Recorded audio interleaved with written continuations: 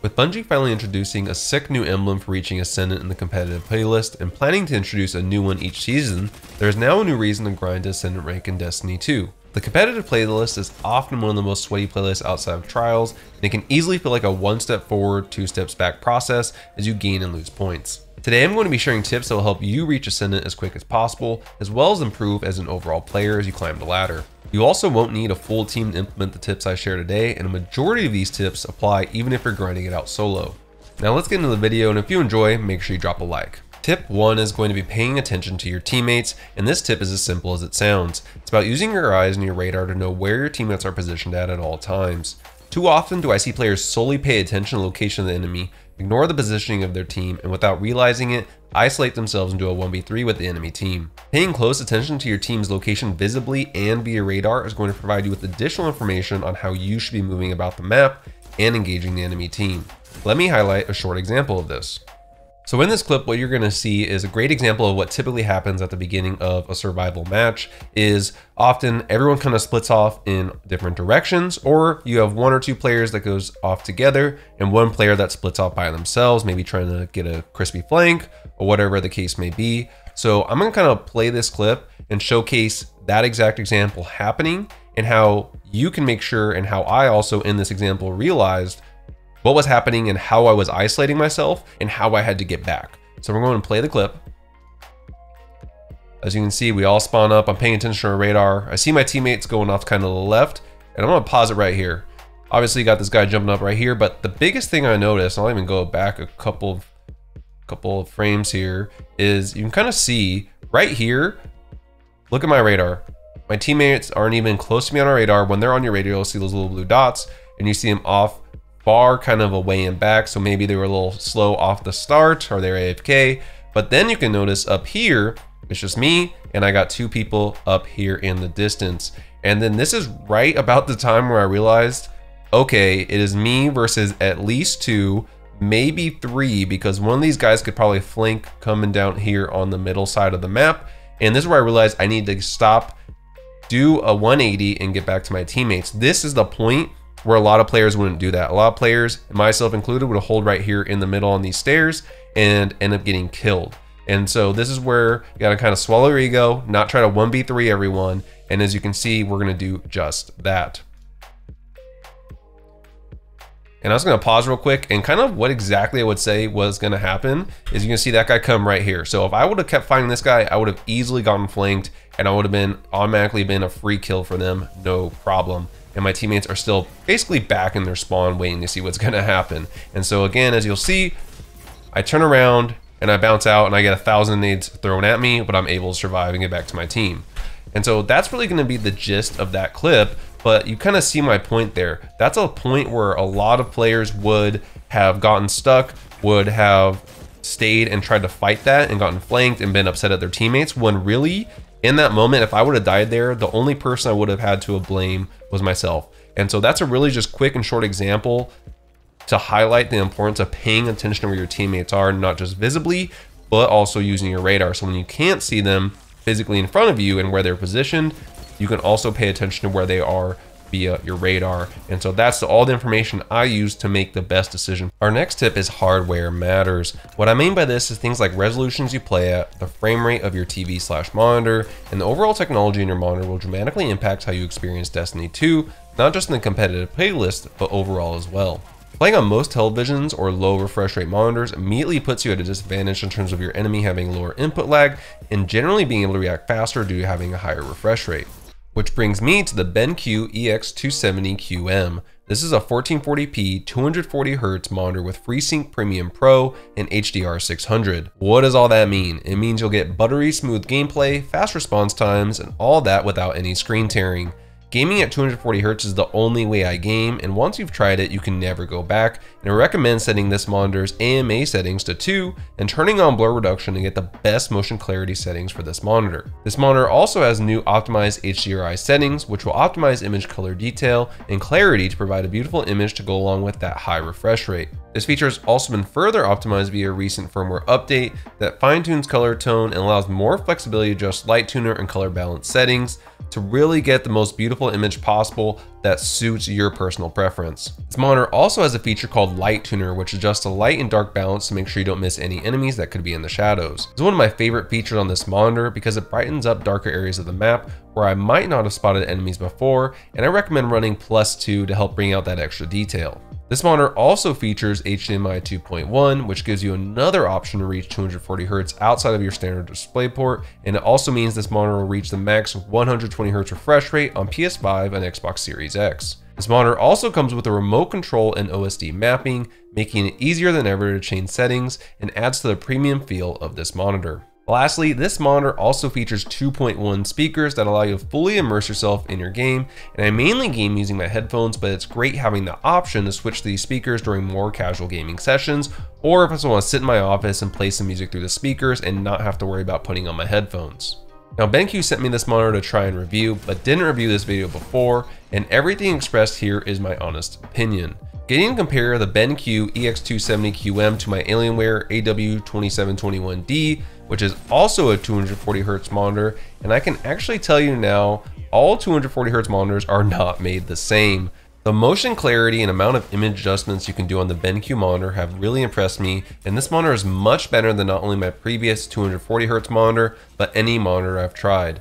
Not to mention, this monitor has multiple features like the custom OSD mapping, controller, and speakers that my Alienware simply doesn't have at all. I can confidently say that if you try this monitor, you will see a noticeable improvement in your ability to track enemies in PvP, as well as your overall gaming experience. And I can't stress enough just how noticeable the motion clarity was on this BenQ monitor compared to my previous one, especially when I fine-tuned my settings and hit AMA2, turned on blur reduction.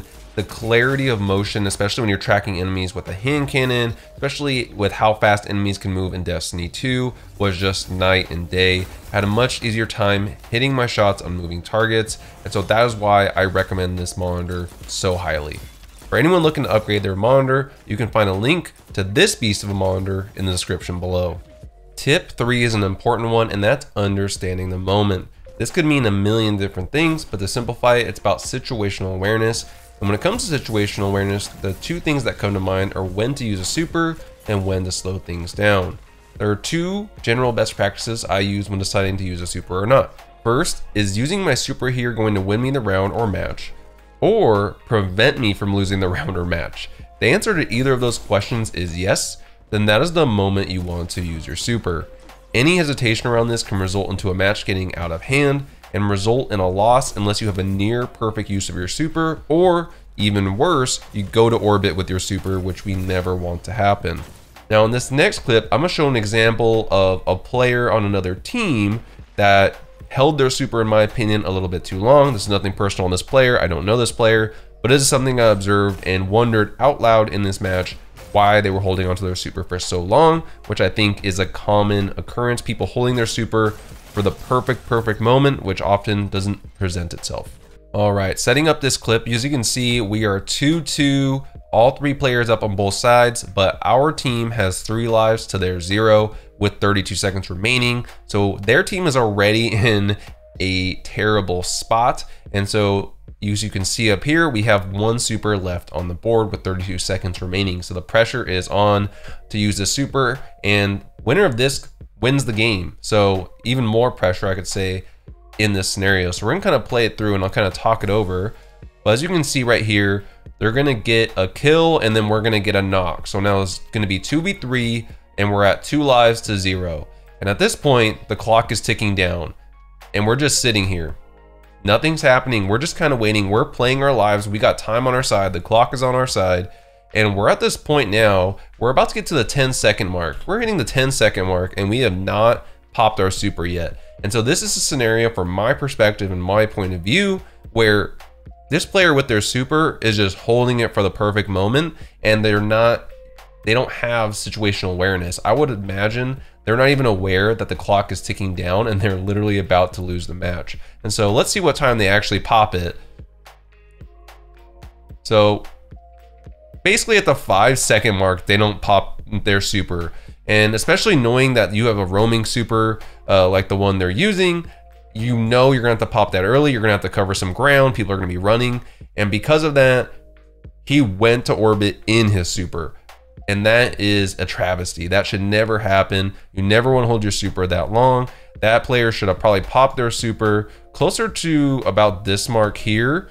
About this, so it's probably around the 20-22 mark. I'm ADSing so you can't see it, but I would probably recommend that they would have popped it a little bit earlier and give them a chance to get at least 2 kills, and then hopefully their teammate, who's also still alive, could have cleaned up the other. But ultimately, they went to orbit in their super, and this is a great example of situational awareness or understanding the moment. Now, when it comes to slowing it down, this can be influenced by 2 things. The first being lives, and this plays a big factor since the majority of your matches in competitive playlist will be survival. I've lost one too many survival matches by having teammates who can't slow it down, continue to push in recklessly when we have a life advantage. Similar to what we did in the last clip, understanding your life advantage is key in putting the pressure on the enemy team and allows your team to force their hand and set up strong points on the map. The other part of slowing down is playing slowly to allow you or another team member to get a super or ability up to make a play versus rushing to engage. So what you're about to see in this clip is a great example of a player who has incredible situational awareness. And this is a player who's not even on my team. We're not in voice chat. I was running solo and he was actually, or they, I should say, was actually part of a duo. And so what you're gonna see here is me and this player playing slowly together, and this player having great situational awareness to understand that he has his well, and what you're gonna see happen is he's gonna pop his well to get me my super. As you can see up here, we're at 2-0, so there's not a lot of pressure on us. We were handily controlling this match overall, but the time is clicking down, so we are about to go to point. So as you can see here, we are playing together and we're playing too slow. No one's rushing in recklessly. No one's trying to make, be overly aggressive. And we're both playing pretty passive, waiting to play off the point. And now as you can see, the point is up and we are still waiting. And he knows I have my super now. And as we are sitting here waiting, we're both kind of playing for the pick. And this is really what you would want to do, is play together, play patient, play together. You can see there, we're gonna slide back out. You're gonna see here, he's gonna throw his melee. And once he throws his melee, I'm gonna slide in to get the pick. And then you're gonna see how we win the match. So he throws his melee and I pay attention, I slide. And then from there, the rest is history. That is an example of great situational awareness by both of us, because he popped the well to help me get my super, but then we played slowly and together to get the single pick versus relying on me on just randomly supering one player, hoping that other player didn't kill me and then maybe even kill my teammate. Now again, how likely would that have been? Hard to say, but I think that was a textbook way to kind of slow things down and play smart, play to get your abilities back to give yourself the best possible chance to win a match. Our next tip is going to be more of a mindset one, and that is if you aren't going to run the meta, then own it. Right now, the current meta is Titan/Immortal SMG, and next season I'm sure it will be something different. Now, if you want to give yourself the best chance to win, then whatever is meta or near the top of the meta is what you want to run. But if for whatever reason you prefer another class or playstyle like I do, then you have to know you're putting yourself at a disadvantage and accept that. To do so and complain is like choosing to tie your own arm behind your back in a boxing match, then be mad that the person you're fighting is using both hands. If anything, when you beat teams running the meta when you're not, that should make the victory feel even sweeter. But if we get too caught up in the meta and how broken or annoying it is, it will do nothing but keep us from playing our best. So focus on what you can control and what you can run, and that's the weapons and loadouts that you choose. Choose what you feel you play best with and own it. Accept that you're gonna run into stuff that's cheesy, that's overpowered. That's every season and will be every season, most likely in the rest of Destiny's history. And so just playing with what you play best, owning that, playing as best as you can within that, and accepting that sometimes you're gonna lose the cheesy stuff, cheesy play styles, and until Bungie either nerfs it, fixes it, or the meta changes, that will be how it's gonna be. Focus on what you can control and you'll be a lot better off for it. And for tip number 5, and this may be the most helpful and easiest tip to implement right away, and that's running in duos. Choosing one of your friends or buddies that you feel you play best with, or is just a really good individual player, and queuing as duos is a great way to get to Ascendant rank. In 3v3, when you have 3 players or a full team versus a full team, A lot of times those are going to be the sweatiest, hardest matches, and typically those teams are just going to be a lot better in my experience. Running in duos does a couple of things. One, it gives you some type of communication, a kind of another player you can communicate and play off with. It also minimizes how many bad teammates you could potentially have in the scenario if you're running solo. So it's kind of like the best of both worlds. You're not getting the disadvantages of 3v3, but you're not getting the disadvantages of running completely solo. I had a lot of success and a lot of win streaks just running duos, and the second we picked up a third player, it would just get significantly more difficult, despite how good or not our team was. Sometimes we just played a really good team, sometimes we didn't. But overall, I found running in duos the easiest. I will say I did a majority of my Ascendant rank grind solo, but even from solo to duos was easier. So if you're looking for the easiest way, as you implement all these tips, just get off the ground running. Running in duos is going to give you someone to kind of grind along with, as well as do call outs and kind of coordinate with without having the overall coordination and sweatiness of the 3v3 full team versus full team.